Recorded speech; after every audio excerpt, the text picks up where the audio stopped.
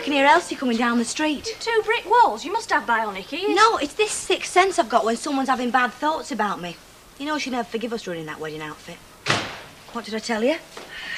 Hello, Elsie. Had a nice day. Nice. I've spent the whole afternoon arguing over sewing thread with Ivy Tilsley. That one could talk the hind leg off a donkey, and when she's done that, she'd clout you with it. I've got tea on. It's beans on toast with a fried egg on top. Oh, another gourmet meal. Sardines on toast last night, beans on toast tonight. It's like living at the Ritz. Now, make yourself comfortable, Elsie. Now, here's your slippers. Oh, all right. Go no further. What have you broken?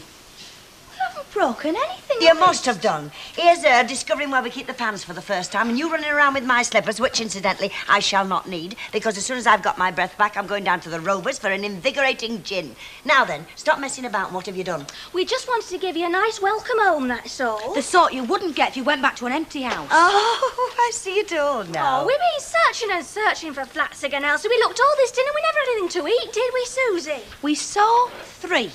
They were all terrible. The best of them had a damp patch as big as an elephant above the bedhead. Do you know what made my chest wheezy just All right. Stop the violins. You needn't move out of here this weekend. Oh, thanks, Elsie. Oh, yeah. Terrific, Yeah, honest. terrific muggins. But this means to say you keep on looking for a place of your own. Oh, we will, honest. Yeah. Look out, stomach. And you must admit we have our uses sometimes. Oh, yes. Every time you want something, or whenever you've done something diabolical, like ruining that skirt of mine. Oh, we're dead sorry about that, Elsie. You know we are. I went to that new cleaners in the precinct the other day. They said they can get it as good as new, and it won't cost me a penny. How come? Oh, well, you'll be paying for it, won't you? Well, you will, won't you? Of course we will. Anyway, I heard you the bell at the ball, even without your secret weapon. Well, of course, Ina Sharples is no competition, is she? Who told you that? Oh, the same person who told us you clicked with the hotel manager where they gave reception. Is it right? I hardly spoke to him. What's his name? Ted Brownlow. What's he like? Is he nice? I told you I hardly spoke to You're him. going to see him again. Well, that's up to him, isn't it? Oh, times have changed, Elsie. You've got to act fast these days. You've got to get in and get a good grip on him. For the last time, I hardly spoke to him. And I thought you were a fast worker, didn't you? So did I. I could leave you two standing if I really tried. It's from Rita. It came this morning. I must say, it does look quite exotic out there. I bet Len Fairclough hasn't sent any picture postcards. Well, men aren't very good at that sort of thing, are they? What's it say? Please excuse the wobbly writing. Pardon? It's just a punchline of an old joke, love. Forget it. No, she says, getting our fill of the 3 S's. Sunshine, sand and I think it's C. The nightlife here is sensational. Oh, do you know, she does it on purpose. Look, wish you were here. Mavis, that's a question mark. She's asking you a question. She's saying, wish you were here? Well, I wish I was somewhere. It's not easy, you know, running this place on your own. You know, I'm sure they had a better selection than this. All I can see is silly romances, spy stories and westerns. We ought to go to the proper library more often, Ernest. And here's one to end them all. It's a spy story and the hero's a cowboy. I don't read books, mate. They're all the same, them fellas, you know. A good book is the precious lifeblood of a master spirit, Mr. Ogden. Well, they're all pretending, aren't they? All making it up, you know. I like life as it is. Like you see in a pub. Well, I'll love you and leave it. And see what Illa's got for my tea, you know. Well, haven't you just eaten a substantial meal, Mr. Ogden? Well, it's just to carry me on, you know, in case. She's trying to put me on a diet.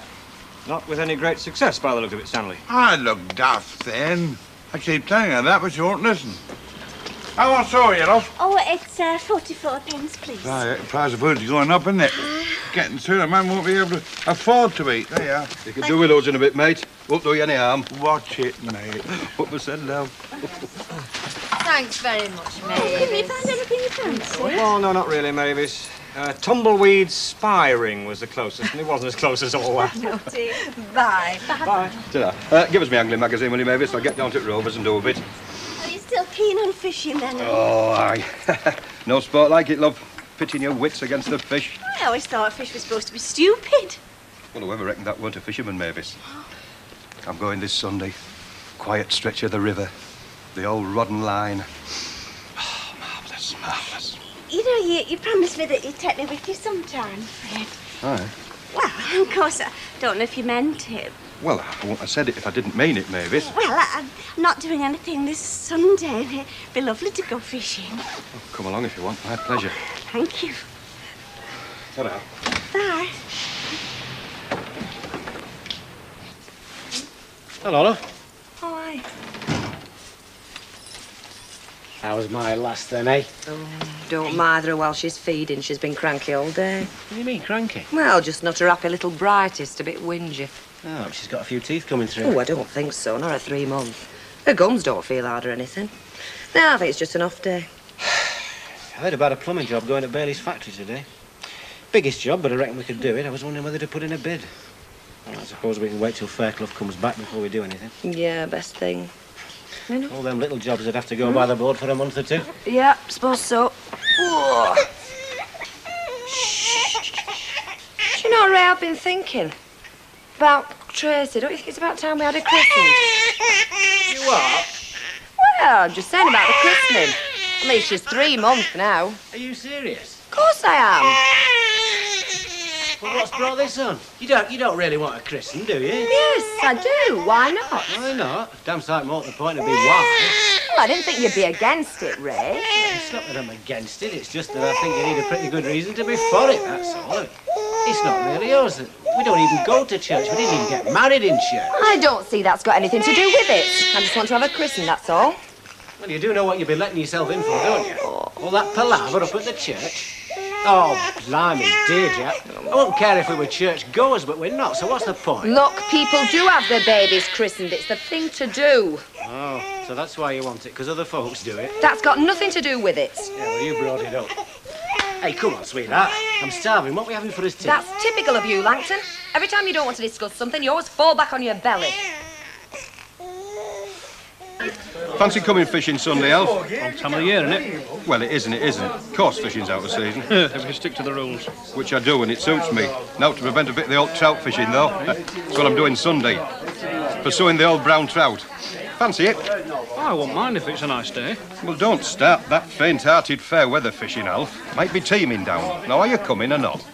Oh, all right, there, make a change. Right, you're on. Mavis is coming. Yeah, well, I've just remembered I've got to do the lawn. Oh, no, mate. You said you were coming and it's firm and binding. Look, what do you want me along for? If I do come along, I'm going to be breaking up a lovely twosome.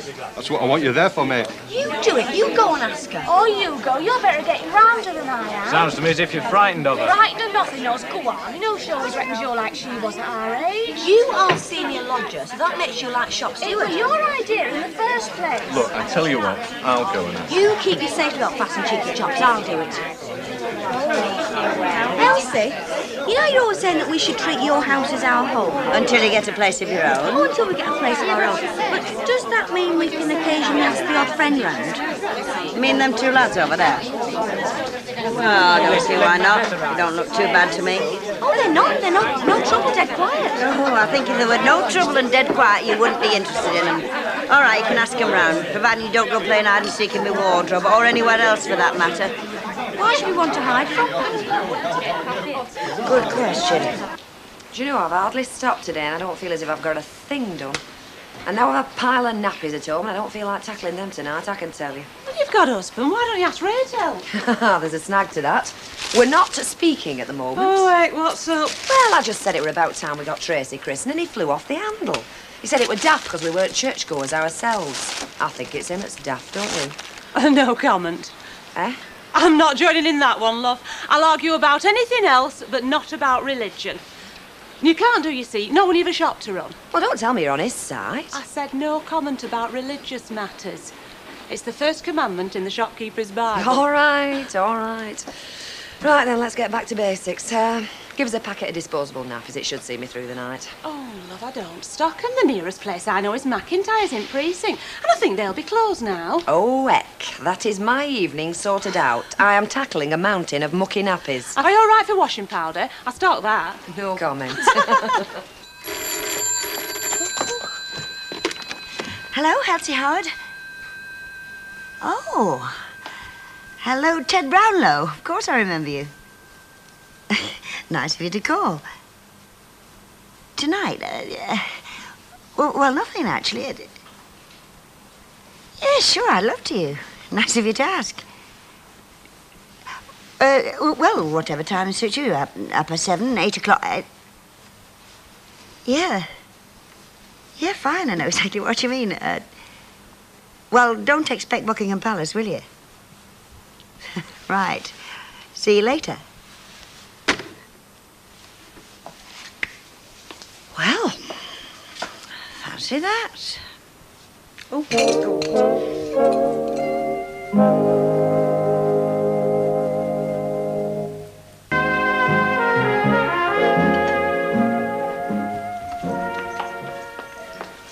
All right. All right. Which one of you has had that new pair of tights out of my dressing table drawer? I only borrowed them. Well, I want them back. You've got them in your hand. Marvellous, flaming marvellous. Is there nothing sacred? Borrow a pair of mine if you're going somewhere special. That is very considerate of you, I must say. Oh, it's the least we can do, you know, seeing as how you're going out so we can have Kevin and Rod round. I've got news for you. I'm not going out tonight. You're going out tonight. Kevin and Rod are coming. They've only gone to get Kevin's records. I don't care if Kevin and Rod have gone to get their fur-lined football boots. You are going out tonight. I'm stopping in. I've got company coming. Oh, Elsie, you said we could have the house tonight. We've got a change of plan. Look, when I told you could have them lads round here, I didn't mean to say I was going to walk the streets till midnight so as you could have a clear field. Well, you'll upset Gail. I mean, she has promised Kevin and Rod that we're going to play strip Monopoly. No, I believe you, but I wouldn't put it past her. Oh, we've nowhere else to go, else we got no money and the lads are skint as well. Oh, you don't know you're born. Skint? You know, we never had any money when I was your age. You know what I used to do? I used to hang around the temperance bar and go for a stroll round the park. Big deal. Anyway, who's this company you've got coming? Ted Brownlow, and you ought to be very pleased, seeing as he rang up and how hard you tried to get me off with him a short while ago. Yeah, but you could have asked him round another night. I just told you, he rang up, he invited himself, I didn't ask him. Oh, I don't like the sound of that. It's a bit mean, is that, inviting you out to your own front room? Next thing he'll be inviting you to pictures and asking you to meet him inside. Can we have less sauce from you, madam, please? And you, would you mind getting up them stairs and getting him that pair of tights and let me make myself look halfway decent? Well, I still think you could have asked him round tomorrow night. That'll be Kevin and Rod. What am I going to tell them? Oh, no doubt you'll think of something like get lost. Oh, kids.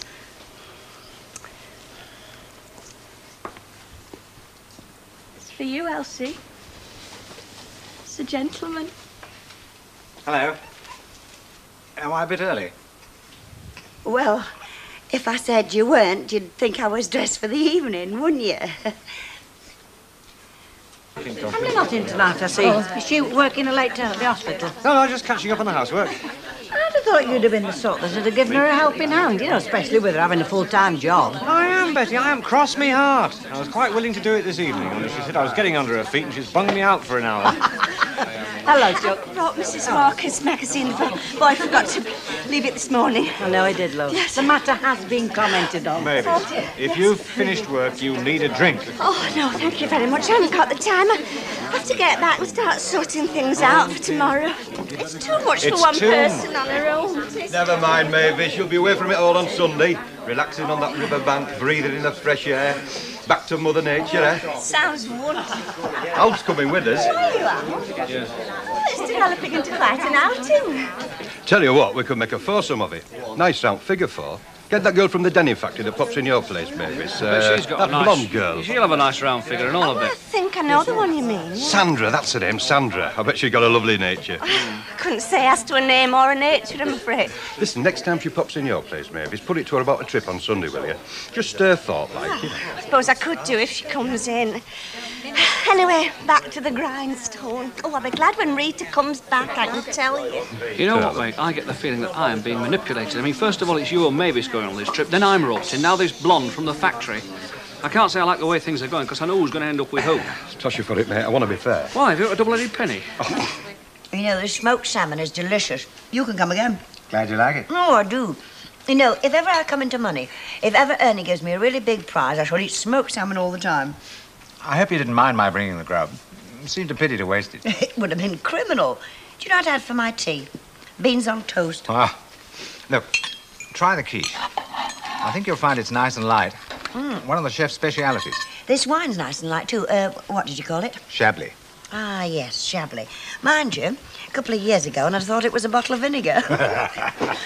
I'm glad you like it so much. Yeah, I do. One of the few compensations for being in the hotel business. What? Raiding the fridge? Mm.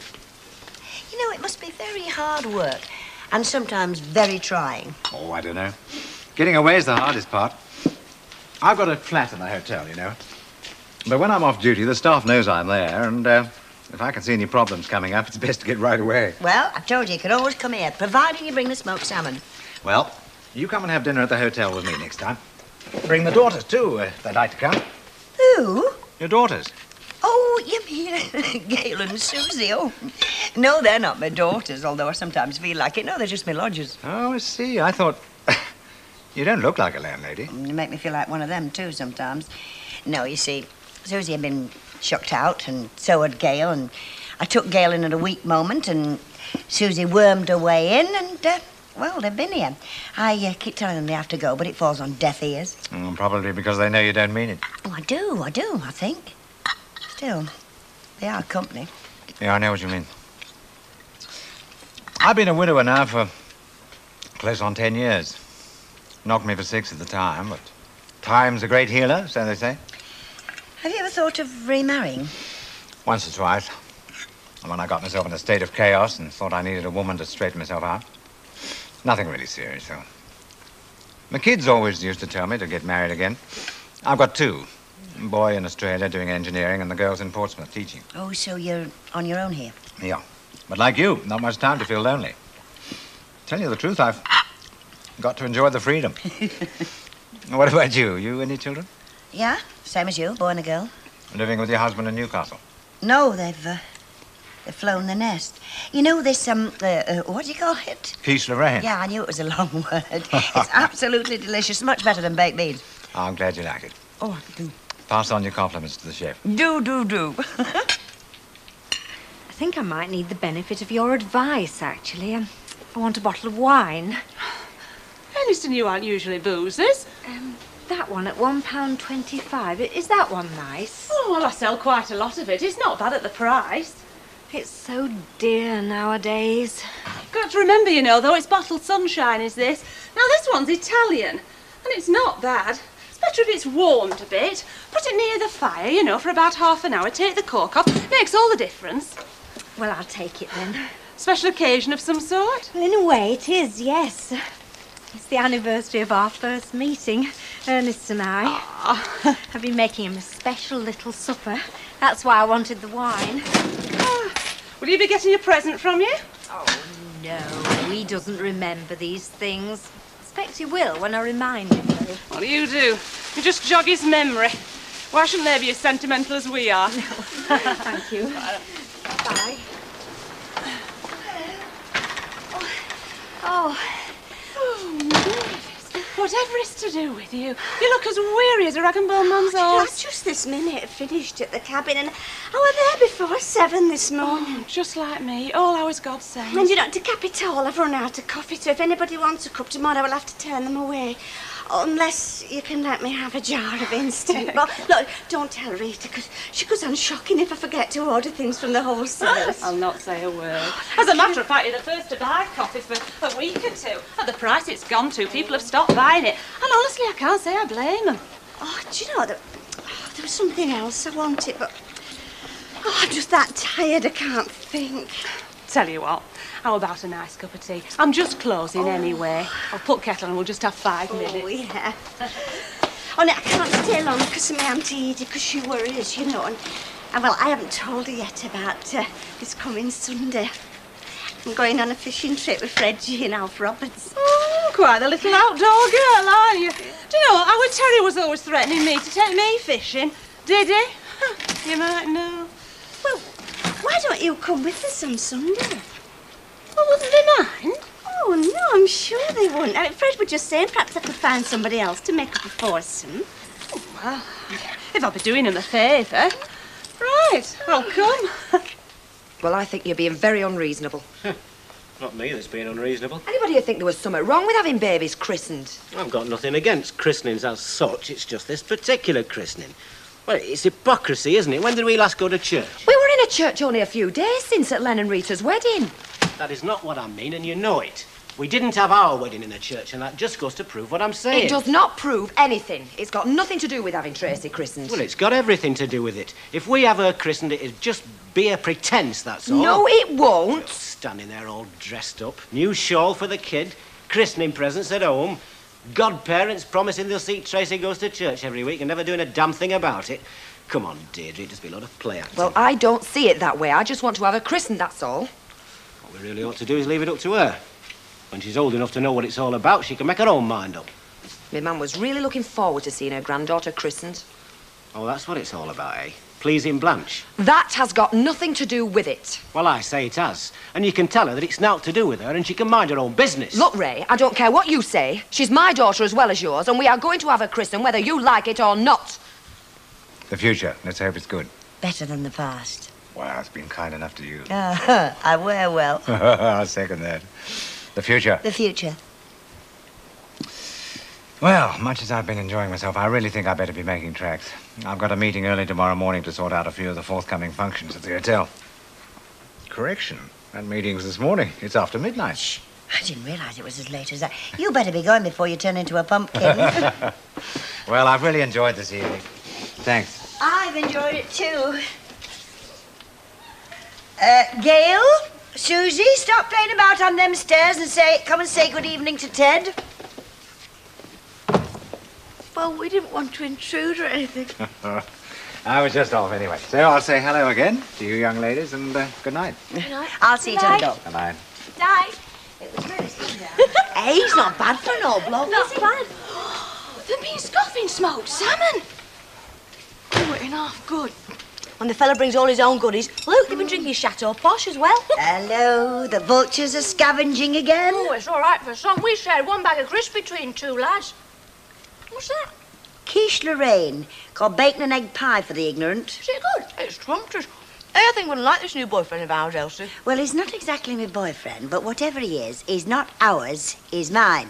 Tell him he can come whenever he wants. You seen him again? Have you got off with him, Elsie? We'll have to wait and see, won't we? I'm going to bed. Wash up when you finish, won't you? Night.